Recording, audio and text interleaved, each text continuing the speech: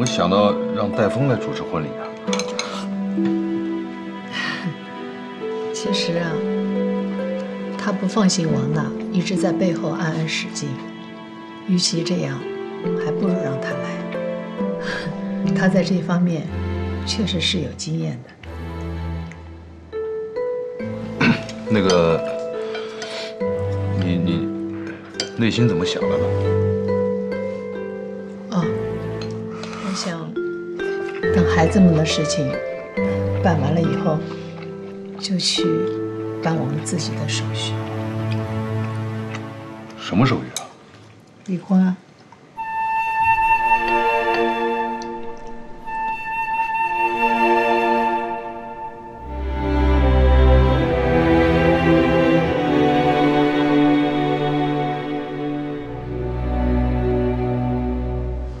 怎么了，姐夫？怎么想到这大中午的请我吃饭呢？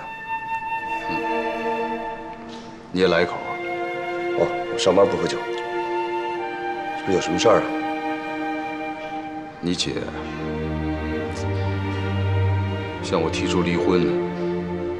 嘉诚，你能不能帮我说说情？你现在这个时候找我有什么用啊？看来你真把我姐伤着了。是啊，我很后悔。我说实话，在你和她面前，面子也好，尊严也罢，真的不重要。只要比离婚，比什么都强。你说在一起20多年，这种感觉别人替代不了。你姐为我生2个孩子，为了这个家操碎了心，陪我白手起家创业，把所有的心力都用在这个家里了。最年轻、最美好的时光都给了我。离了她，当然我可以找啊。她呢？她怎么办？我不忍心看她一个人生活，明白我意思吗？现在这事儿啊，都赶到一块儿去了。杨璐这2天也在老跟我提离婚的事儿，合着我们贾家这些儿女啊，连离婚都得抱团儿。我找机会吧，找机会跟我姐谈谈。反正，即便是跟你离婚，也得等林月结完婚以后再说吧，还有时间，啊，你再争取争取。我当然会争取了。你的新工作怎么样？甭提了，我估计我坚持不下去了，不想干了。哦，干得不高兴还是不顺手？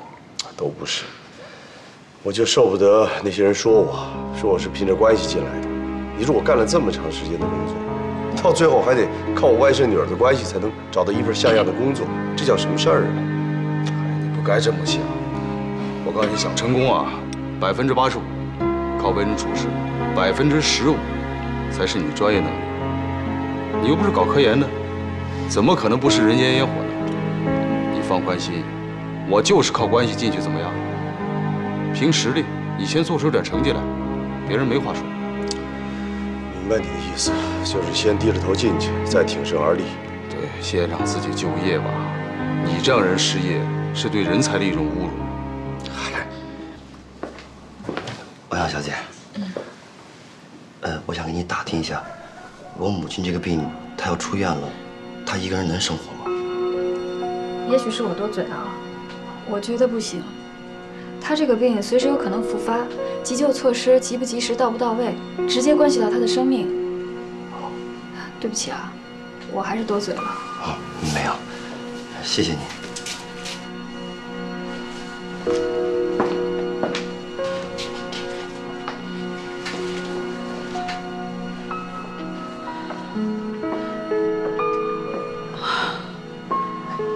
妈，怎么样？啊，没事儿。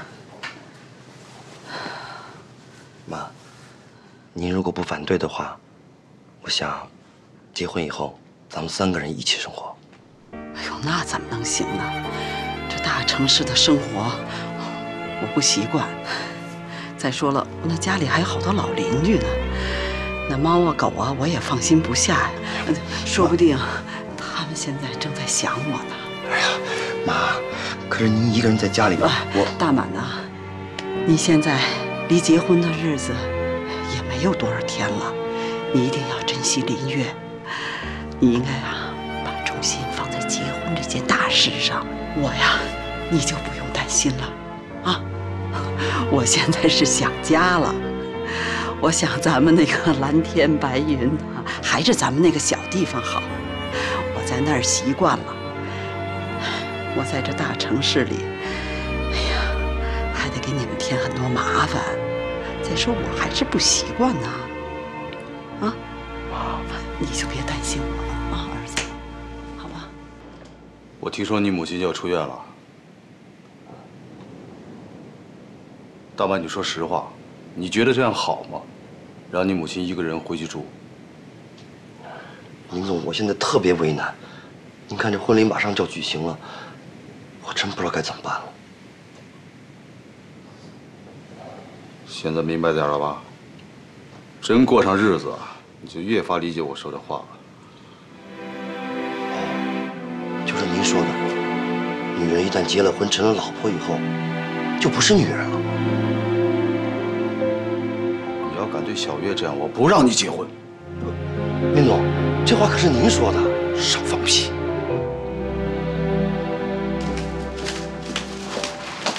阿姨，您这是要出院吗？啊，我要回老家了。可是没听大满说您要出院啊。我没跟他说，他这孩子虽然挺孝顺的吧，但是也挺倔的。我要是告诉他这事儿啊，那可就了不得了。可不管怎么样，我们也得去送您啊。哎呦，小月呀，我们家大满能找到你这么好的姑娘，真是他的福分，我真替他高兴。你不用为我担心，你们该按那个啥仪式结婚呢，你们就按啥仪式。这样我回去我也就安心了。你说这当妈的，谁不希望自己的儿子得到幸福啊？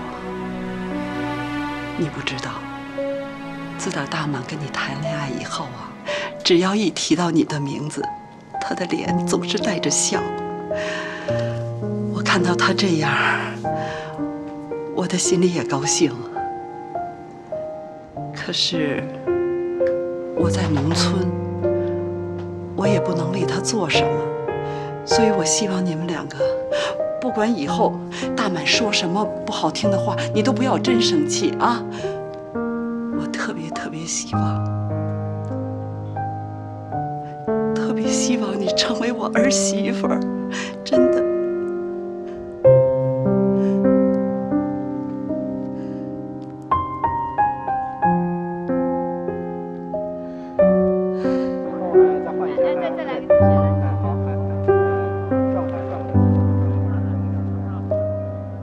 怎么样，累不累啊？你们俩要不要休息一会儿？我们先研究一下，一会儿怎么拍。啊，哎，小月，来。怎么了？小月，我妈的事儿，我想跟你商量一下。大马，咱能不在这会儿说这事儿吗？再说上次不是已经说过了吗？阿姨让咱们别担心她。我妈虽然是这么说的，可是我真放心不了她一个人啊。我拜托你了，你能把心思集中点吗？没几天就要办婚礼了。好吧。好了，现在我们开始拍摄《爱的宣言》。新郎新娘准备好啊，预备，开始。大马，你会让我幸福吧？小月，是不是我不管怎么说，你都不会同意的？你台词错了。我不能让我妈再一个人生活下去了。你什么意思啊？小月，如果你不同意我妈跟我们一块生活，那我们……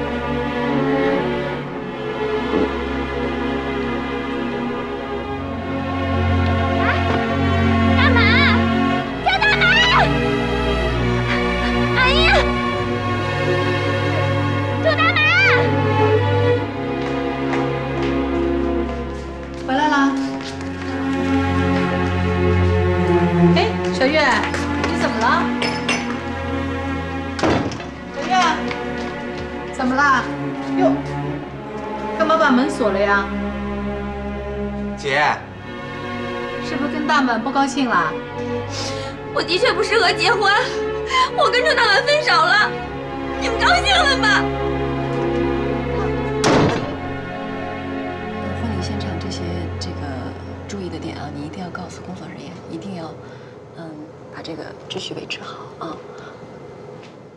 大满，来，红姐，来，姐，请坐。坐。不打扰你们吧？不打扰。今天我是来办取消婚礼的手续的。你真的要和小月分手啊？戴凤姐，就帮我把婚礼取消了吧。还有，王小姐，谢谢你一直这么照顾我们。大满，你听我说，我筹办过不少的婚礼，我也见过不少对新人。我觉得，如果你和小月在一起，一定会幸福的。你们的性格可以互补，而且你们身上有相互需要的东西啊。如果你不直截了当跟小月说你希望她跟你回老家的话，那她……戴凤姐，跟我回老家，小月，那可不可能？不，你不是还没说呢吗？你说了，也许她就答应。还是赶快办手续吧。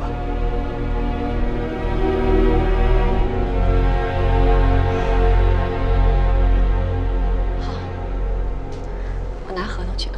谢谢，给你添麻烦了。小月，戴凤姐，周大满，你现在改变主意还来得及，否则你会后悔一辈子。小月，我就直截了当的说吧，我们家的条件，我觉得我不适合你，我们还是分手的好。是啊，我也是这么想的，所以今天来办取消婚礼的。没想到让你抢先了。戴凤姐，麻烦你帮我把婚礼取消掉吧，我还有事儿，先走了。小月。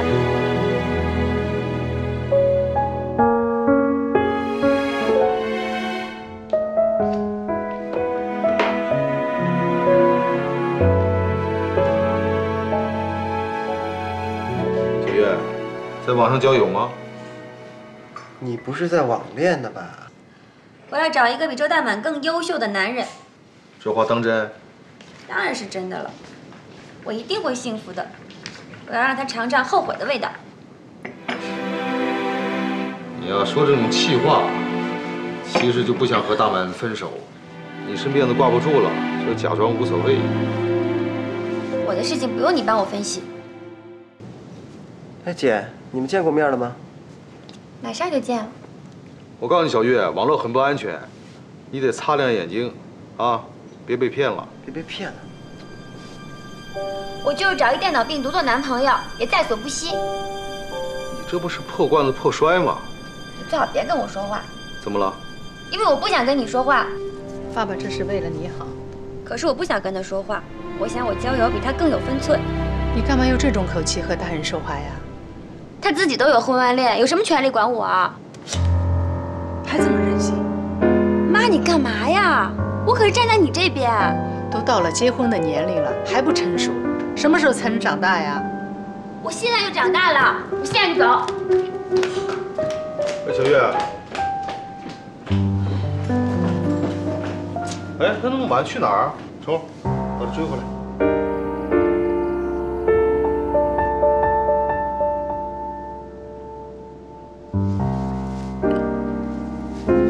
12点多了，那又怎么样？小月还没回来。他会去同学家的。打个电话问问吧。会回来的。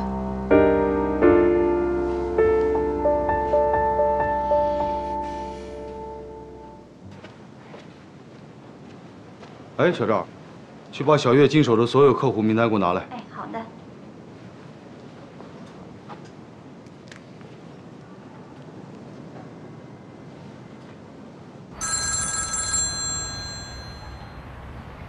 喂，林总，你在什么地方？怎么今天没来上班啊？今天我去长途汽车站买车票了。你决定回老家了？是的。如果再让我妈一个人生活的话，我想以后我会后悔的。你见过小月吗？从昨天晚上到现在，她没找过你？没有啊。出什么事儿了吗？哦，没有。我就想知道你们还有没有和好的可能。好吧，先这样，我还有事儿。林总，这是你要的资料。好，谢谢你。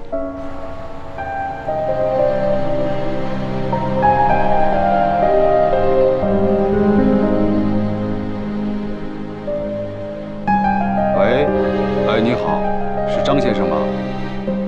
永恒车行的林月给你打过电话吗？赵琪，我是林月妈妈。啊，她到你这儿来过吗？哦，没有啊。哎，爸，你怎么上来了？哎，你妈昨儿一宿没睡好，现在饭也吃不下去。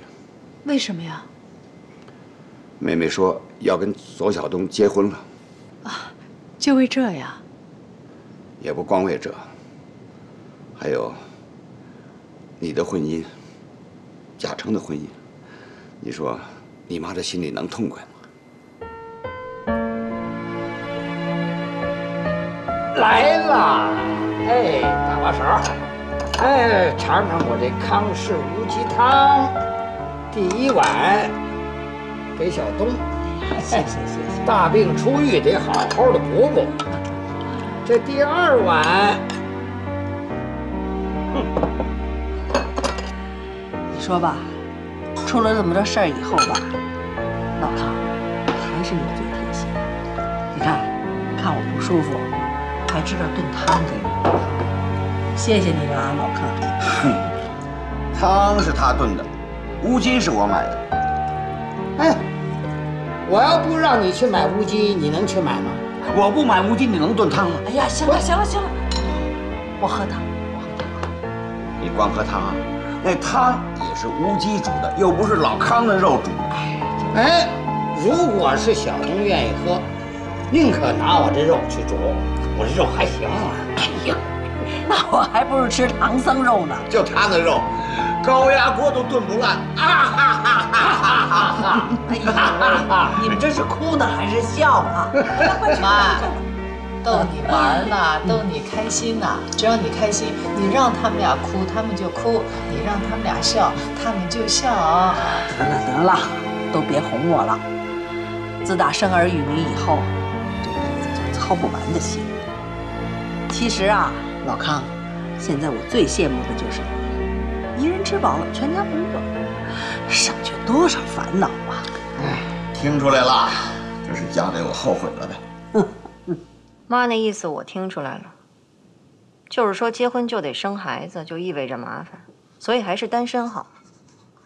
可咱这家里啊，以前我单着你们都不待见，每天想着法儿的给我介绍对象，好不容易我领回来一个你们还不待见，又要千方百计的拆散我们。哈，现在大姐和三弟都闹离婚了吧？这好，仨儿女全单身了，满意了吧？哎，美美，你什么意思啊？妈不是这都同意了吗？你怎么还这么大怨气呀？少说两句吧，妹妹。妈，我这好歹可是大姑娘上轿头一回呀，我就希望您能高高兴兴地成全我们。您看您这样，饭也吃不下去，这婚结的能高兴吗？让你看，过去。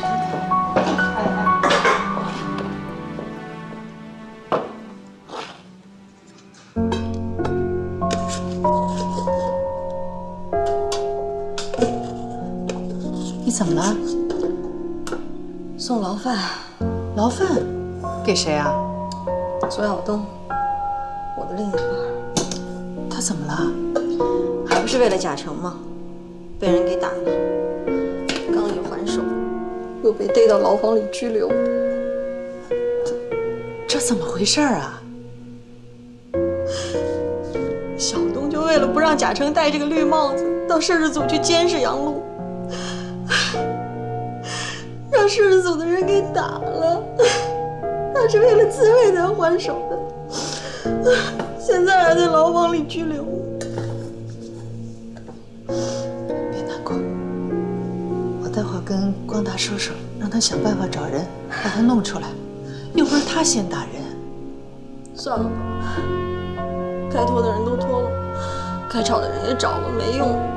他触犯的是治安管理处罚条例，要拘留10天呢。姐，你说小东为了咱这家，他付出的多不多，够不够？他们干嘛这么不待见人家呀？我都替他不值。妈不是嘴上已经答应了吗？再给他点时间啊，让他心理上也完全能接受。行，慢点，慢点。今天高兴了吧？高兴。高兴就行。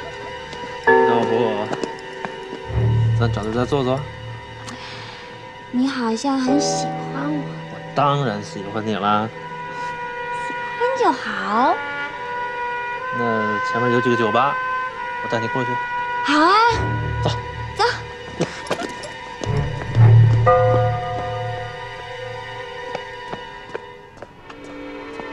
哎，小舅，哎，我姐喝多了，她跟一个不知道是谁的男人正在去酒吧的路上，我看肯定不是什么好人。哎呀，你发什么呆呀？给小月打电话呀？打了不接。小冲呢？小冲倒是接了，我说已经找到小月了，在一个迪厅。我再打的时候又不接了。那要不2个人都跳上了，听不到电话？可能吧。那没问是在哪个迪厅吗？问了不说，就让咱们俩放心。他说会把小月带回来的。哎呦，为什么现在还不回来呀？我想找死了！住手！小月，没事，谢谢来了啊！别怕，别怕，没事了，没事了，啊！好了好了，小月，啊，没事了没事了。小叔你怎么样啊？没受伤了吗？就是擦破点皮。行了行了，赶紧回家吧啊！哎，我们就这么回家，我妈又得说我们了。不是，那这么晚了你们不回家，你们上哪儿去啊？我带她去欧阳珊珊家，我把伤包扎一下，再把她衣服缝一下。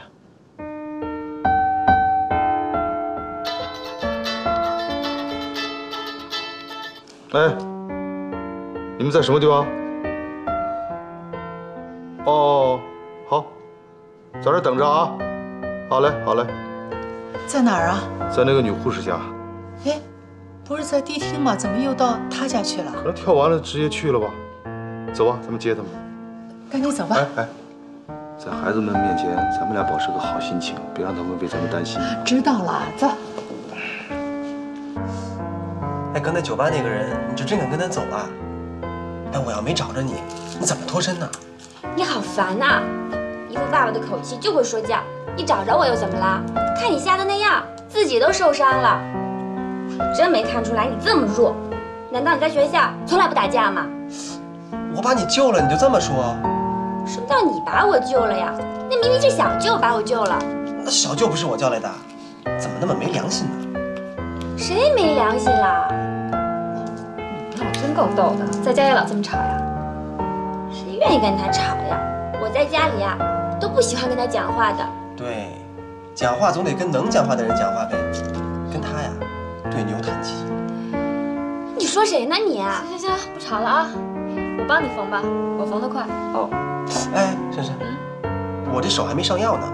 哦，切，你歇了药。珊珊姐，你还是给他上药吧，这万一要是感染了、烂了、截肢了，他就不能弹琴了，肯定赖我一辈子。你说什么呢你？行了，没事儿，他这就是皮外伤，啊，忍着点。轻点。有那么疼吗？可疼了。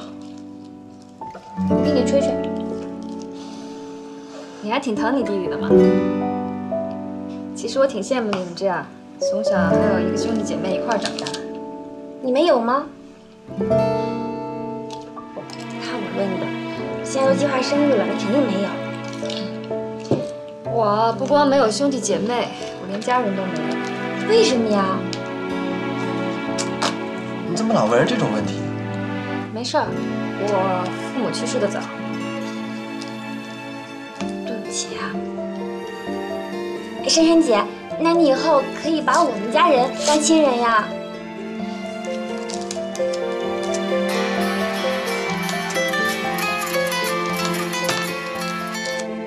喂，大姨妈。啊，你来接我们了？啊，太感动了。嗯，我们一会儿就出来。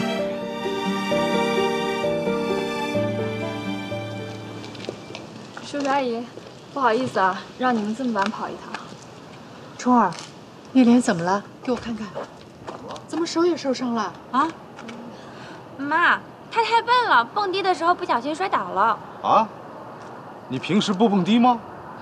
搞音乐人应该对蹦迪这行很在行的。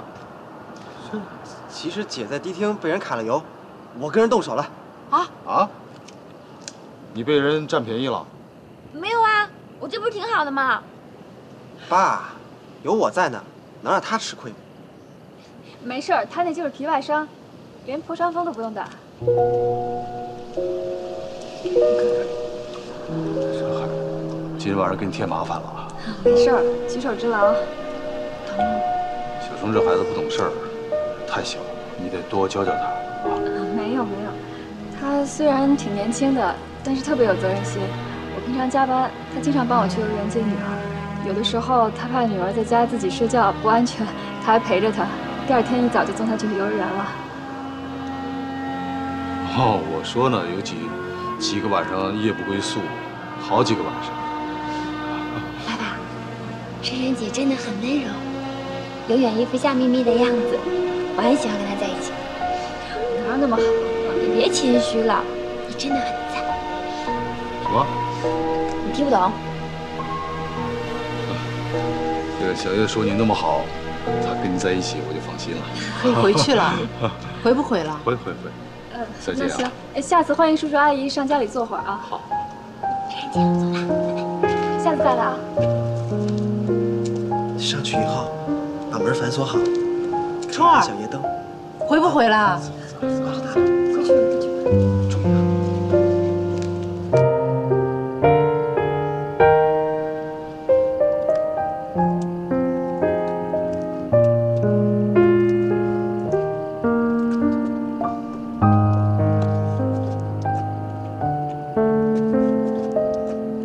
哎，有印象吗？啊？哎呀，这个地方怎么变成这样了？真是有点怀念。怀念什么呀？这过去都旧房子，爸爸单身时候就住这儿，就这个位置。对呀，25年前，爸爸妈妈就是在这儿租来的房子里结婚的。就这儿啊？真的，这是咱们林家这一辈子的出发点啊。妈妈后悔吗？跟爸爸结婚，现在你后悔过吗？不后悔，因为25年来，妈妈大部分时间都是很幸福的。小月，你为了考虑年龄啊、面子，去焦虑的结婚有什么意思呢？关键是要考虑结婚以后的人生。如果那样想的话，才会自然而然的给对方幸福。像我这样的人，是无法让对方幸福的。没的事，你有爸爸身上的能量，不会输给任何人的。是这样吗？是的，你在妈妈心里一直是特别有毅力、特别懂事儿，也是个很有能量的孩子。我记得你小时候特别讨厌吃胡萝卜，小冲也是。你妈说，如果你们不把它吃了，等过年的时候，国外有个圣诞老爷爷，就不给你们礼物了。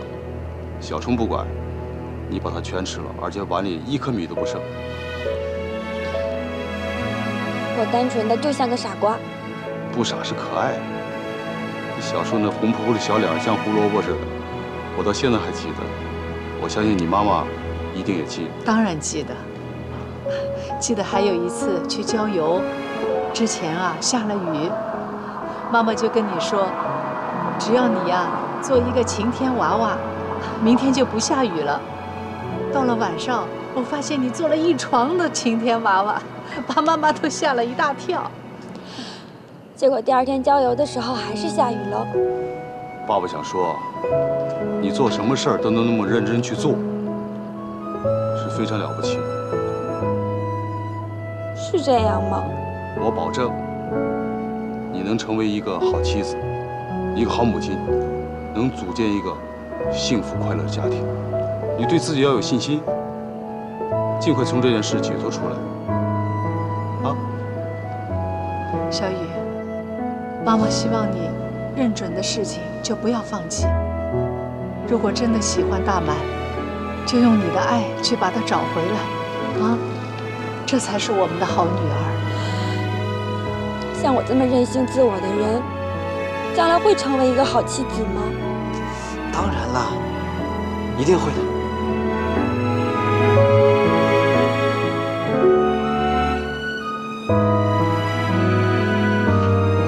好了啊。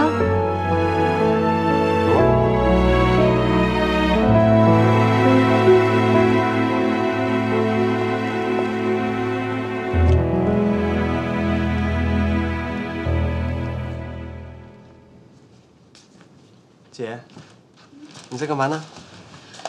我在看星座书啊。我是白羊座的，果然今天人际关系上会出问题。新时代好青年还信这个？拜托，我可是时髦的星座达人。现在年轻人不都看这个吗？你大晚上不睡觉干嘛呀？我过来慰问一下我饱受摧残的星座达人姐姐呀。你还真有心哈。今天谢谢了，在爸爸面前说了珊珊这么多好话。我又不是为你。哎，你觉得她怎么样？很漂亮，典型的古典美。我喜欢的又不是她的外表，我喜欢的是她的性格。你还挺会唱高调。爸妈睡了吗？门关着呢，可能在聊天吧。咱们去听听。这样不好吧？他们的事儿就让他们自己处理吧。虽然跟咱们有关，但是我们还是尊重他们吧。我怎么觉得你长大了呢？我本来就是成年人呢。你的意思是，让我尊重儿子的选择，不要干涉他和那个女人的交往。我是说这个女孩挺成熟的，至少可以照顾小冲吧。要那么成熟干什么？又不是找一个妈。这么说，你也站到欧阳珊珊那边了？哦不，我是在反省自己。这些年对孩子们的关注太少了，总把教育问题推到你一个人身上。我要承担起孩子们教育问题，把自己的想法拿出来，咱们俩进行探讨。我也承认欧阳珊珊有她的长处，善良，有责任感，可是她不适合我们冲儿。你看，要是她去找一个30多岁也有孩子的人组织一个家庭，也许她会成为一个贤妻良母。哦，你的意思是找一个有类似经验的这个男人，对吧？不是我的意思，正常人不都会这样理解的吗？对对对，不能怨他，只能说这个人们摆脱不了世俗的眼光。你什么意思啊？是不是想说我也很俗气啊？不，你绝对不庸俗，反而觉得你越来越与众不同了。你越来越会说话了。这一直是我的真实想法。以前觉得老夫老妻说这些肉麻的话也说不出口。这些天呢，我一直在想你曾经说的那些话，你做的那些事情，你想问题落脚点和那些市井女人不同，所以我相信你处理这件事会有独特的视角。我的独特的视角就是，放在别人身上我完全能理解，放在小冲身上不接受。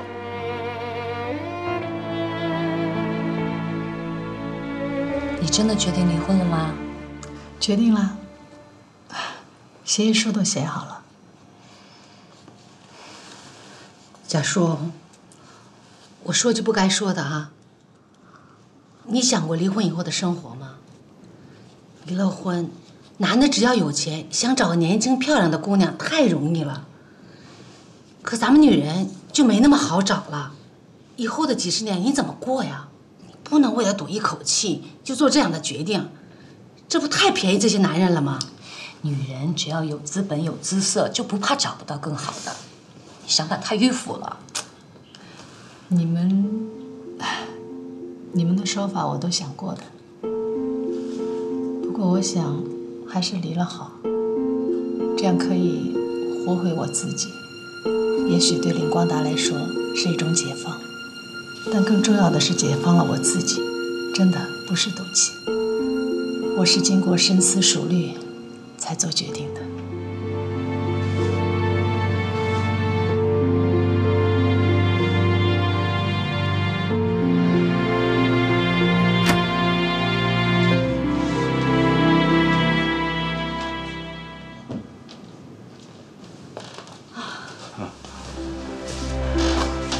哎，给。什么呀？今天是结婚纪念日啊。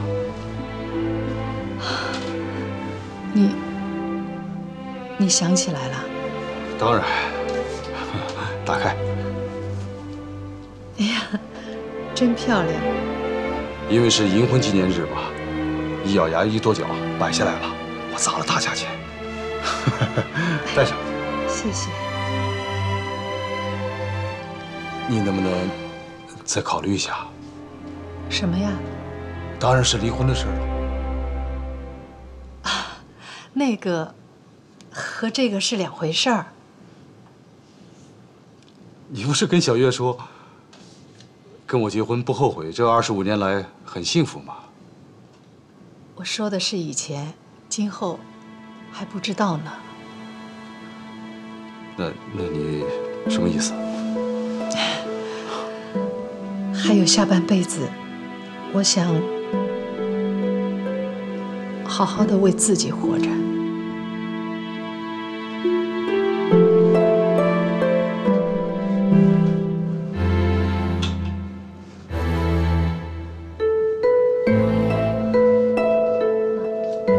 这是给你的。啊，你也记得啊？谢谢。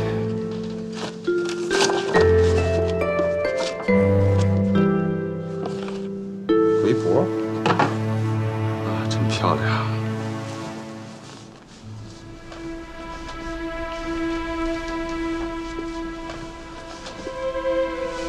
哎，这是去年的。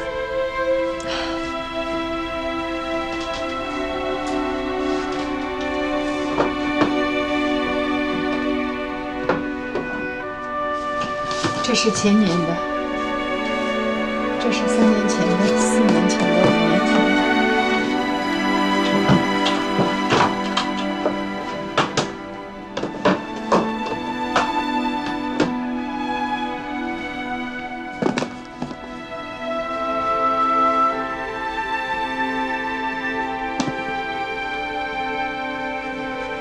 大概到什么时候？15年前。你每年结婚纪念日都给我买，为什么不给我？因为你10几年前就早就忘记了。每次给你买完礼物，心里就盼望着你能想起来，我就把礼物给你。可是，不过这25年还是很幸福的，有很多美好的回忆。不过我自己也太简单了，老是按照你的意思在活，我爱你爱的都快没自我了，所以今后的人生想按照自己的想法去做。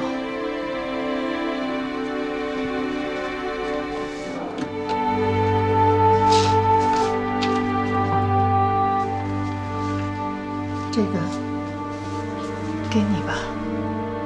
等等，以后我离婚婚之后，你怎么办呢？该怎么办就怎么办，上班下班，吃饭睡觉。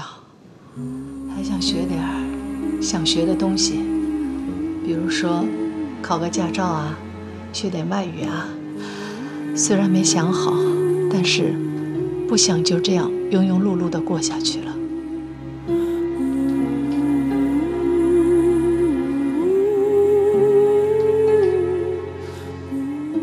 那我呢？城里不是还有房子吗？你过去。如果不愿意，我去住。不过这儿有爸爸妈妈、弟弟妹妹，我怕你不方便。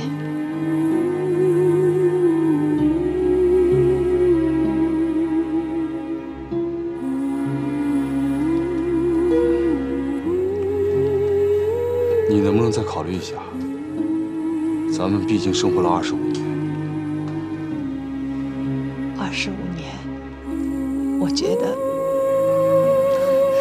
我为这个家已经尽力了。下半辈子真的想按照自己的想法去过。如果爱我，就成全我吧。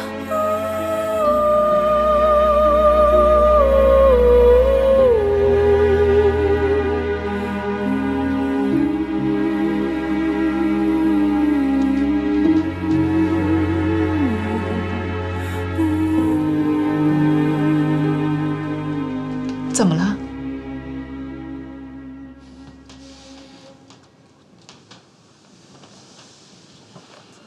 怎么了？就是胃疼，疼得很厉害。要紧吗？当然要紧。哎呀，真的很疼。该不会是癌症吧？癌症太大惊小怪了吧？怎么会？我明天啊，我还是去医院看看呀。如果是癌症的话，你刚才说的事儿，就是等一等了，有很多可能性。哎呀，现在我也没这个心情谈这事儿，没这个心情。那好吧，你休息一会儿。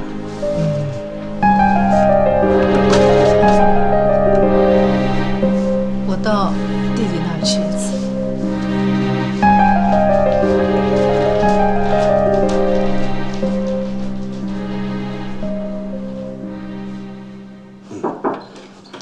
小成。那姐。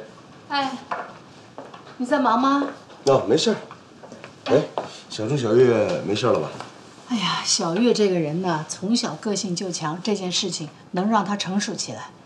哎，我把美美叫上来了啊，有事儿跟你们商量。哦，行了。哎，小月，你先回屋画画啊，爸爸跟大姑、二姑商量点事儿。快去吧。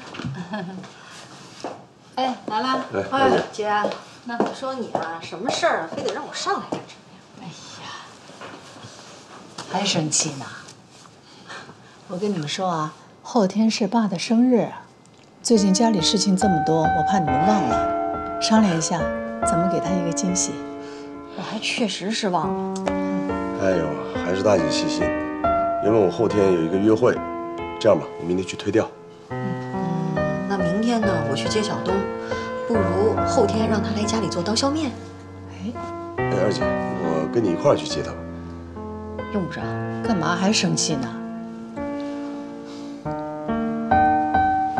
还有件事情想告诉你们，我和林光达已经正式提出离婚了。啊？早就该离了。不是二姐，你别呀。我怎么了？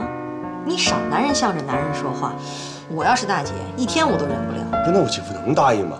小冲、小月知道吗？我想只要我坚持，林光达肯定会同意的。小冲、小月我都不担心，他们都大了，会理解的。就是父母，我想等爸生日以后再跟他们商量。姐，你真狠得下这个心呐！毕竟是20多年的夫妻。正因为20多年了，我才觉得自己的人生越来越没意思了，变得整天像个围着丈夫、孩子转的家庭妇女。日复一日，年复一年，这不是我要的人生。我还没到50岁呢。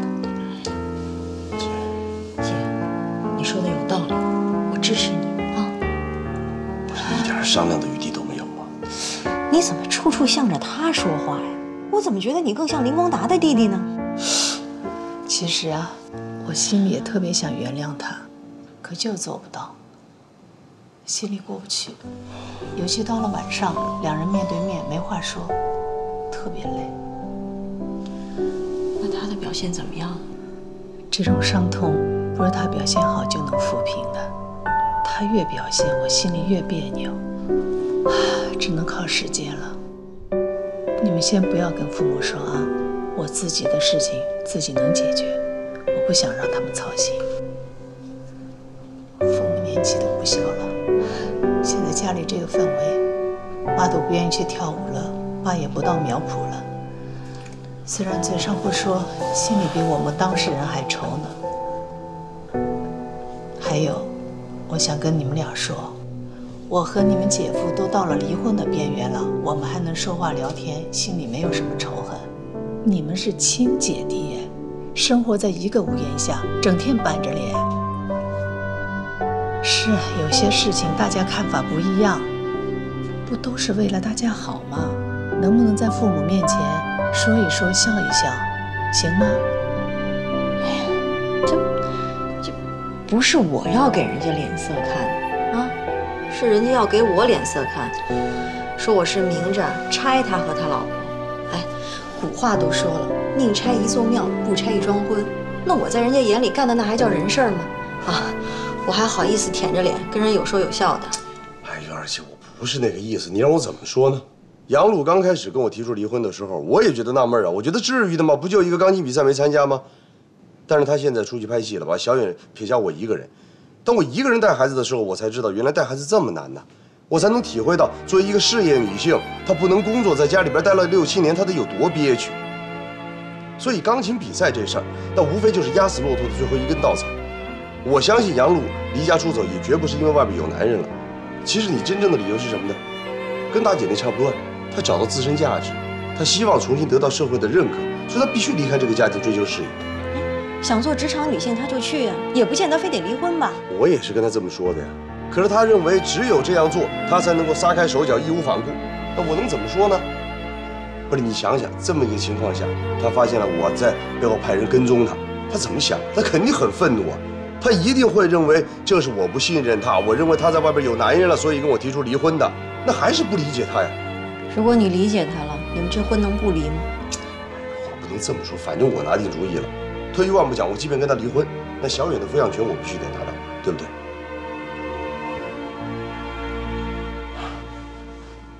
怎么样，医生？我这胃的毛病不小吧？可疼了。您的身体非常的健康，什么毛病都没有。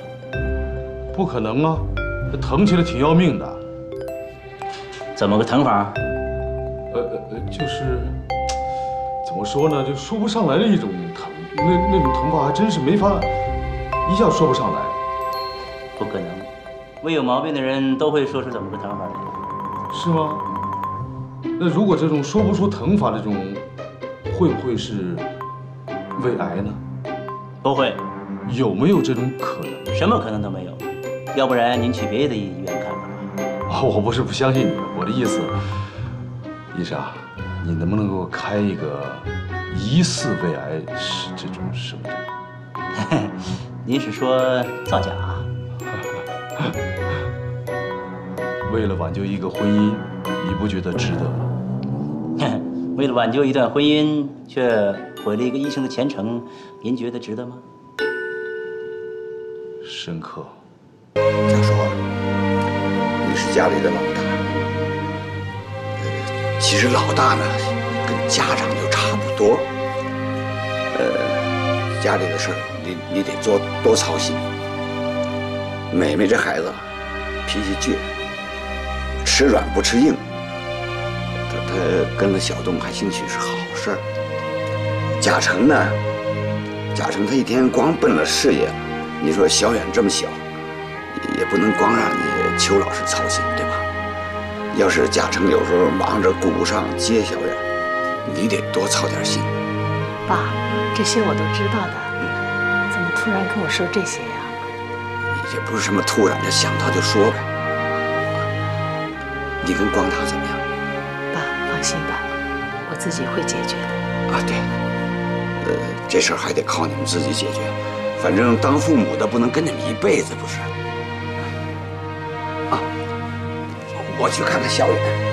我陪你去吧。啊，不，你忙你的吧。还有林冲、林月，够你操心的。啊，别动了，别动了。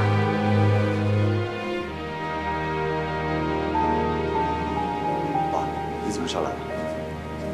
听我孙子弹琴。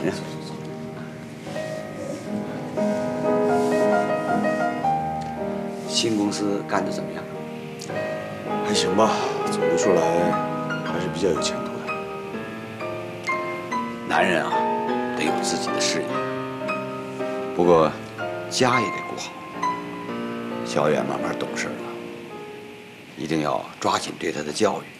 我知道。孙子，爷爷，我刚才弹得好吗？好极了。爸爸，你什么时候给我洗澡？等爷爷走了吧。哎，等我走了干嘛呀？今天啊，我给咱们孙子洗澡，趁爷爷还能动弹。哎，爷爷多给你洗几次啊。爷爷，什么叫趁着你能动？你以后变成植物人吗？不，你瞎说。没事儿，小孩嘛，童言无忌。哎，小远啊，我跟你说啊，人呐都会慢慢变老的，老了毛病就多了，说不准哪天他就动弹不了了。趁着爷爷还能动弹，多给你洗几次澡，多帮着你爸，还有你干点事儿啊。你不是有什么事儿了吧？我能有什么事儿啊？你忙你的，我带小远洗澡去啊。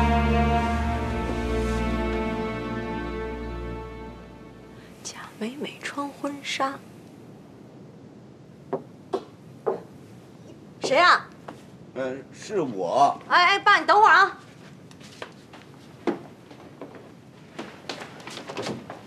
哎，爸，我备课呢。啊，还备课呢，早点睡吧。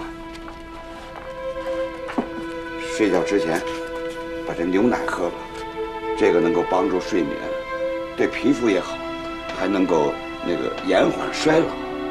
爸，您没事吧？没事，我能有什么事儿？没事。哎，从您今天下午进门我就觉得不对劲儿了，怎么这么怪呀？不怪，我不怪。怪，你比我还怪。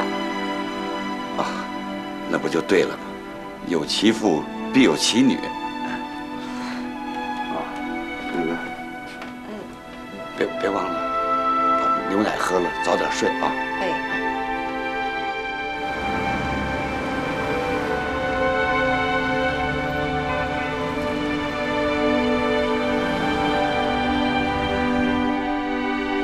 小远呐，爸爸故事都讲完了，你怎么还不困呢？爸爸，你为什么现在不让我去火车站家里玩？因为老麻烦别人不好啊。可是他喜欢我们麻烦他，我喜欢火车侠，我也喜欢他吃他做的饭。你不喜欢他吗？喜欢，但是爸爸不能喜欢你。为什么？因为爸爸心里有你妈妈。更重要的是，爸爸和妈妈的心里还有你，你懂吗？不懂。大点就懂了。行了，我求你了，赶紧睡吧啊！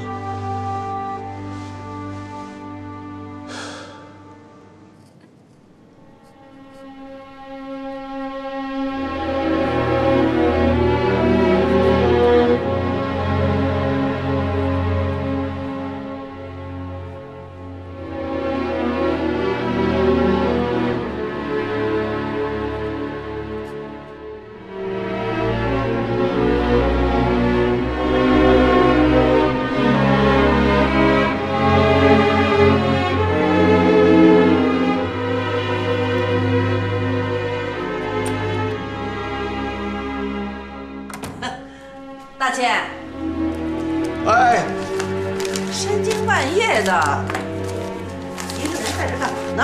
啊，我在美美那儿发现那本书，写的特别感人。什么书啊？哎，这个看得泪流满面呢。等我死了你再哭。别这么说，我死你都不能死。真看书呢？他还能干什么呀？一个人默默的在这干着一件事儿。看书就是一个人默默的看嘛，哪能两个人凑一块热热闹闹的看？我呀，明天得带你上趟医院。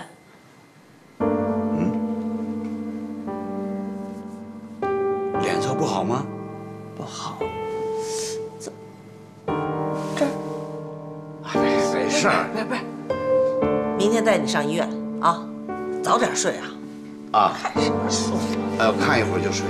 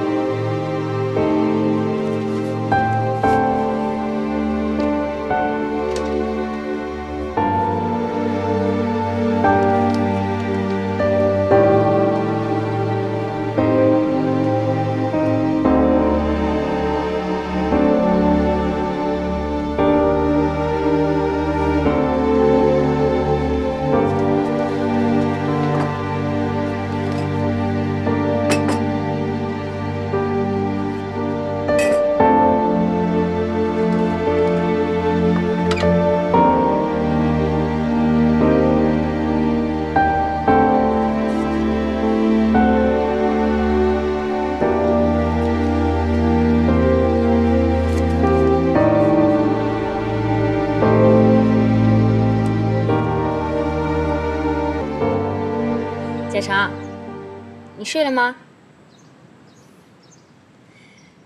你儿子睡了吗？我有事找你，你给我等着啊！我现在过去。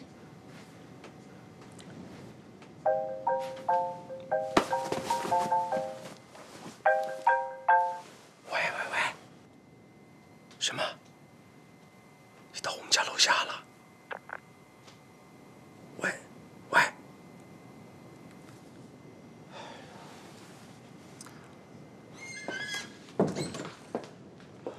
怎么这么晚过来？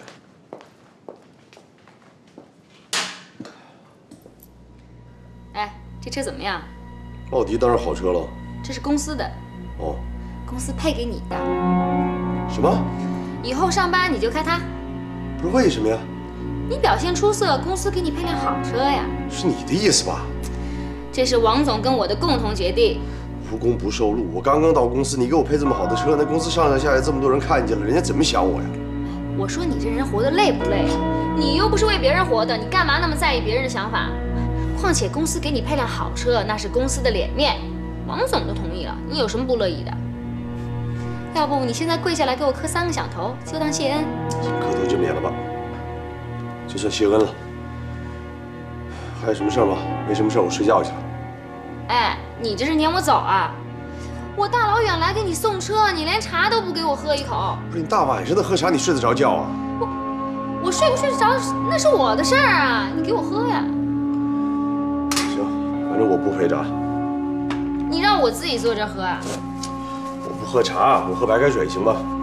管你喝什么的，只要你陪着我。我是不是吓着你了？来势汹汹啊！我身上有辐射。小舅，来，小月。小月，哎，你来啦！你回来啦。这天的 Q5谁的？你舅舅的，公司给他配的。真的啊？小舅，你太牛了，才上几天班啊？我看楼下看，咦 ，Q5，我猜10有89就是你的。只有你这么帅气的人才配开这么拉风的车吗？就是，哎，想不想让你的帅舅舅带着咱们出去兜兜风？好啊！哎，这干嘛？小野在睡觉呢，一会儿他醒来见不着我就麻烦了。哎，不是你做噩梦了？我去了算命。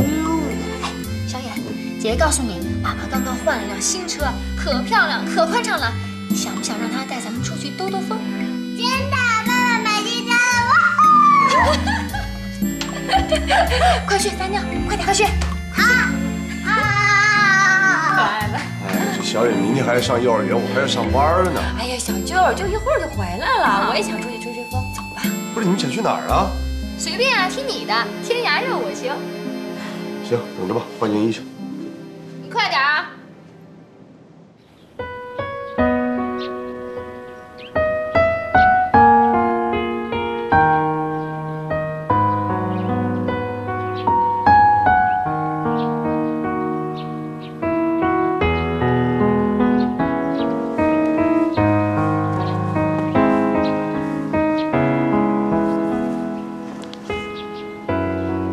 哎，发什么呆呢？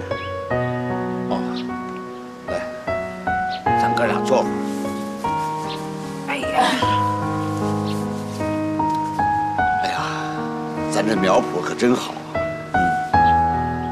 哪天我要是走了，这苗圃就得你照看。那当然了，你去哪儿啊？还没想好呢，天堂啊还是地狱啊？你说我这辈子活的，是该上天堂啊，还是该下地狱啊？你先去疯人院吧。老康啊，这辈子你喜欢小东几十年了，是吧？是啊，怎么了？蓝颜知己。你说，哪天我要走到你前边了，小东就应该你照看，对吧？你走到我前头？不会的，你好好活着吧。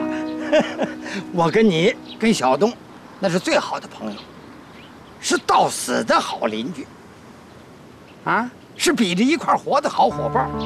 我们是那个，所以啊，你才是我最信得过的。我要走到你前面了，小东理所当然该你来照看。小东啊，人什么都好，就是脾气坏。这世上除了我，还就剩下你能跟他过一块儿。不正常，你真是不正常。脸色难看是吧？是不是挂着死相呢？怎么老是死啊死啊？一会儿天堂啊，一会儿地狱的。那不谁不得死吗？你活得再长也得死，这不挺正常的？你到底怎么了，大钱？